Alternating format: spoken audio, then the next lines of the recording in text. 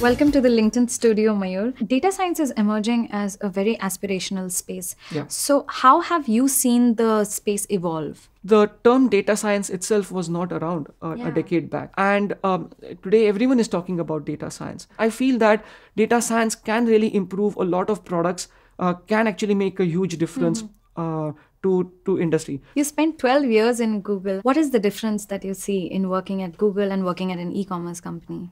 E-commerce company by definition is more than just a tech company. Yeah. But when you start looking at what happens behind the scenes, there are so many elements to it. I can safely say that it's almost like having 4 or 5 different companies under one umbrella. And the diversity and variety that is there in e-commerce is very different from a pure play consumer internet company like Google. With so much focus on technology, how important is upskilling? Oh, very important. I feel that the way technology is moving these days, it's so fast paced. And if you're not educating yourself, if you're not upskilling yourself every few years, you'll get behind. It's true for organizations and it's true for individuals as well. The right attitude that any professional should have is, how can I embrace that technology? How do I understand what it is about? How do I upskill myself so that I become relevant in the new world? The good news is that there's so many resources online today. There's so many good courses. There's so many good videos that you can find on YouTube, on Khan Academy, and there are so many other online teaching portals like Udacity that you can utilize, and without spending a whole lot of money you can upskill your employees. So I think everyone should make use of those courses, make use of that content. Even universities, some of that world-class universities like Stanford, MIT, Berkeley have put a lot of content online that is free. You can listen to lectures by world-class professors, and I think everyone should make use of these resources. When you hire such data scientists, is there any particular skill that you look for? Thinking big, thinking about how can I do, let's say, self-driving cars in the India context. That kind of passion and audacity is what we are looking for in our employees. How important is doing a course, a formal course, when someone wants a career in data science? It is important, I feel. That rigor and the theoretical underpinnings and the foundation that you have actually can help you a lot in terms of being innovative, in terms of thinking really big. Yeah. So from that perspective, I think a formal course is very important, and we do give a lot of value to it. These days, you have access to a lot of good content online.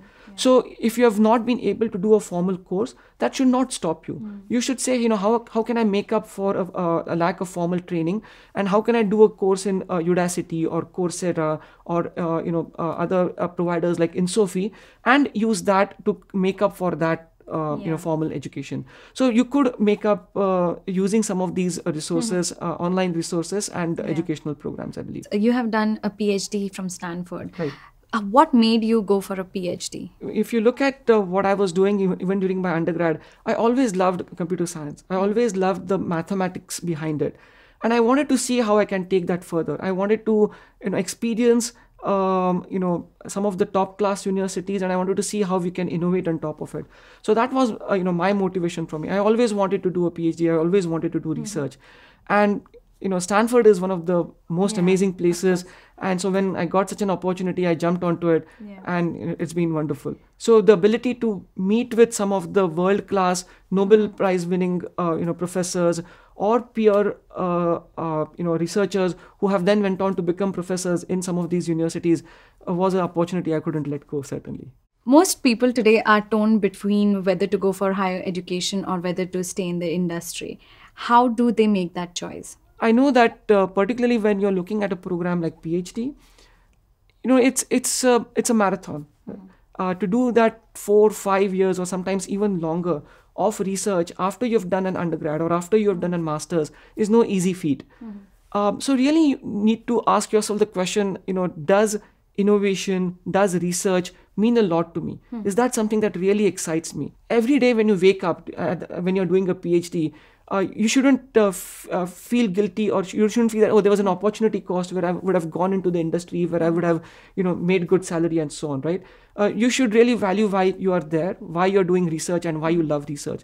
So I think somewhere, if you've been exposed to innovation, if you have done, class projects, or if you've done, I know that these days, even during undergraduate programs, people do internships, people write publication papers, the smart ones. So I think if you've had an exposure to it, that can give you a very good idea, is this something you want to do going forward? So find that out for yourself. Look at where your aptitude lies. And yes, if your aptitude is in research, I would say by all means, do a PhD.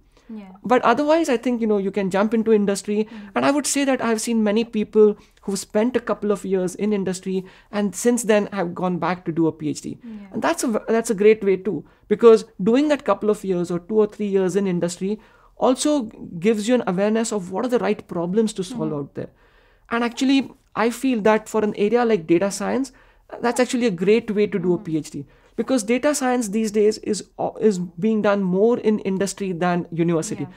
And the reason for that is very simple. You need data to power data science. And all the data lies in organizations like Flipkart and Google and Facebooks and LinkedIn's of the world. So you need that oil that powers your machine. Yeah. And therefore, to go there and figure out what are the right problems to solve in data science is a great way to also lead into what problems you will do as part of your PhD, what problems you will solve as part of your PhD. Yeah. So that's a very valid way and a very valid route to take to do those 2-3 years and then go on to do PhD, particularly if you're interested in data science topics.